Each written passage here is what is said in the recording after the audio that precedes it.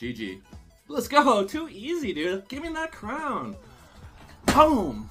You know, back in the day when Honkai Star Rail was announced a few years ago, I thought I would never played it in my life. I never thought I would like the combat this much in Honkai Star Rail, because I thought the combat system was kind of boring when I first saw it, because coming from Genshin with all these elements you can do and all the combat you can do with iframe and stuff. But lo and behold, Honkai Star Rail been out for like a month and a half, I think, and honestly I've been loving it.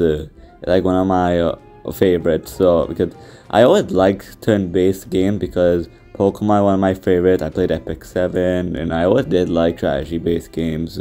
But Star Rail has one of my favorites in the combats, because it's so simple but yet has a lot of intricacies and planning based on it. And today we'll be talking about the combat of Honkai Star Rail. Because I'll be honest, I saw the video Vars did like a while ago talking about the combat, and he had some interesting stuff, but I decided I want to put my hat in the ring and tell you what I think of the combat. And I know my opinion are really the best because I'm kind of small, but opinions are opinions. If you like it, you like it. If you don't like it, you disagree. But for today's video, we'll be talking about if the combat will lead to the downfall of Honkai Star Rail. So, with all that said, let's begin before you guys come for my throat. Time to show you! So, is the combat oversimplified? Well, yes, it's meant to be easy to learn, because Hoyo knew what they were doing by making it so widespread to a casual community. But it's also not brain dead easy neither. There is still a level of strategy that you need to put in the game. For example, where you put your tanks to mitigate damage. Characters that synergizes with your carry. There's a lot that can go into. I'll give a scenario here. When both Jinyuan and Tingyun have their ultimates ready, you would think you would start with Tingyun burst first, then Jinyuan ultimate so you can buff Jinyuan burst damage. But no, you wouldn't do that. You would Jinyuan burst first, then use Tingyun ultimate, because even though you're not buffing Jinyuan ultimate, you're getting energy back for Jinyuan, and also Jinyuan main source of damage isn't his burst, it's lightning lord, so she's just buffing up lightning lord and giving Jinyuan more opportunity to build up his ultimate back. Okay, I'll give you another example. I like to use Jinyuan with Asta, and let's say we're doing the Cocolia fight, where she both weak to both fire and electric, right? Normally, Lightning Lord will try to break the shield, because if you have a lot of Lightning Lord stacks, she legit Jinyuan can just melt that shield. But I always try my best to see if Asta can break the shield first, because I have a lot of break effect built into her. I have the break effect set on her, I have the break light cone on her, so by default, even though Jinyuan does more damage, my Asta will be doing more break damage than my Jinyuan. So let's say the combat is easy. You're not wrong at the same time. It's not brain dead easy. Like, you still have to do some thinking. I know, with a gacha game at the same time. You have to use what little brain cells we have to think what we're doing. Like if we're doing harder things, like let's say the Chaos Realm. Like you really can't auto the Chaos Realm unless you're like whale level investment this early in the game. But one thing I've been noticing, a lot of people have been blaming the combat system a lot, but I never see people talk about the boss or the enemy you fight. And I say we'll talk about that right now. Do low levels make the most noise? So I should probably clarify what I mean by it's not the combat. Because honestly, I'll be honest, the combat, there's nothing wrong with it.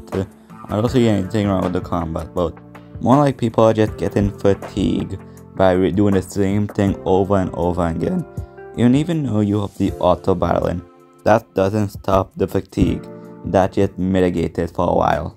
But I'm just gonna say, I don't think the combat is the problem. I think the problem is the lack of mechanics and strategy from both elites and bosses itself. Because realistically, for most of the team, like for the Cocolia one, Cocolia has a one-shot ability, but there's no way to stop it from happening. The only way to stop it is to either shield break Cocolia, and that's it. So basically, all you do in that Cocolia fight is break a shield and kill it, that's it. There's nothing to play around, there's nothing you have to keep in mind, the one shots. They bring a strong healer and preservation unit, your damage dealers and a support, and you beat she. Also, this is future Adrian. I forgot to mention that she has Bronya, but all you do is kill she and break her shield, so same logic. So my bad. Which is fine, but realistically I wish there was more, because I think a great example of a good design boss battle is the Kafka boss fight. I honestly love the Kafka boss fight because you basically forced to bring cleanses, which I kind of appreciated, more different than the other ones. Because instead of just trying to break her shield down, I had to play around her domination by bringing both Claire and Natasha to play around the domination. And another good example of a boss fight you have to plan for is the Sparag boss fight with the Hans. Because normally he's weak to both electric and fire, so you would think I would just bring my ultimate shield breaking team with Chin Yuan and Asta, because if they are weak to both fire and electro, that shield is gone. But whenever I enter the Spark fight, I never bring Asta. I bring Jin Yuan and Ting Yun, because I need to play around the hands that can trap you. And the hands are not weak to fire, they're weak to electric. So that's why I brought Ting Yun instead of Asta, because I always like to bring Asta over Ting Yun for the speed to help cycle through Jin Yuan. But as you guys can see what I mean, because I really do like playing around with mechanics, because I find that fun.